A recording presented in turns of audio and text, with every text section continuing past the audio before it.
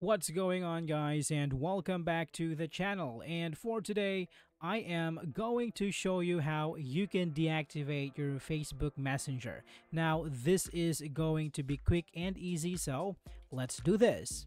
Alright, so first let's go ahead and open up the Messenger app on our device. And once you're in here, all you have to do is tap on the three bars on the top left corner and tap on the settings icon right here. Now, once you're in this page, you can scroll all the way down and tap on See More in Accounts Center. Now, once you're here, tap on Personal Details and tap on Account Ownership and Control. Now, once you're here, tap on Deactivation or Deletion and choose the account that you want to deactivate. So for this one, let's choose the Facebook account. Now select Deactivate Account and tap on Continue. So here, simply enter your password and tap on Continue.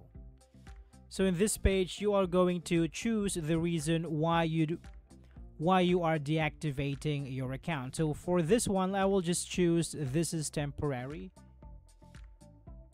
and scroll to the bottom and tap on Continue. So if you choose temporary, you can choose how many days until your account gets activated again.